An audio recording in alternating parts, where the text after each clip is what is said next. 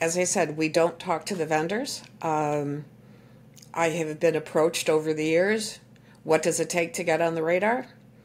And my reply is always the same. If it's used on one of our projects and somebody proposes it, it can get on the radar. That's the only way. I did have somebody, in fact, be so bold as to say, how much money do I have to pay you to get on the technology radar? And I said, there is no amount of money that you can pay to get on the technology radar. But I think the importance of it is, again, we are grounding this in our experience. And the importance of that can't be overstated. We want to be able to tell people this is what is going to happen if you use this thing in these situations.